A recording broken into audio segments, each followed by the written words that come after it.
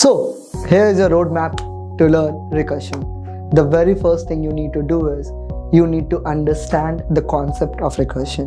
Then you should start solving simple problems like printing the numbers in the same order, printing the numbers in the reverse order recursively. Okay, of course. Then you move forward and you are acquainted with the term of recursion tree. So basically it is a way of visualizing recursion problems.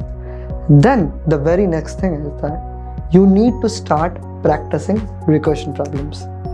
But the main problem you would encounter, that is the amount of recursion problems is way less than other algorithms. This is because in online judges, they have a number of operations as 10 to the power 8, but the time complexity of recursion is exponential.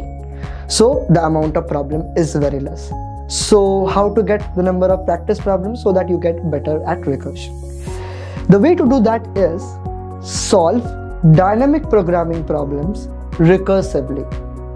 Okay, how to do it? From where to do it? Go to GeeksforGeeks platform. Let us take the example of a knapsack problem.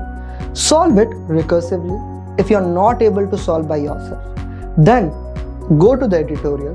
The first brute force solution would be solved using recursion.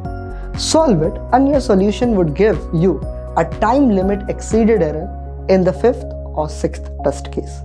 And you would get a confirmation that yes, you are able to solve that particular problem using recursion. That's how you can practice recursion optimally. That's it.